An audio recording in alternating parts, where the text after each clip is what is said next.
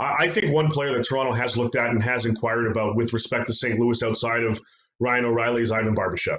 I think Barbashev is a player that's generating more interest around the league.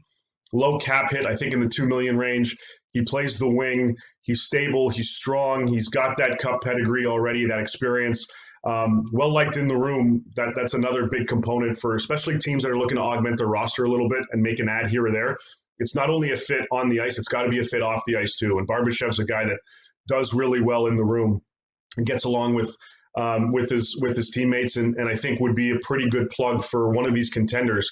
But he's another guy that I would look at from Toronto's side of things.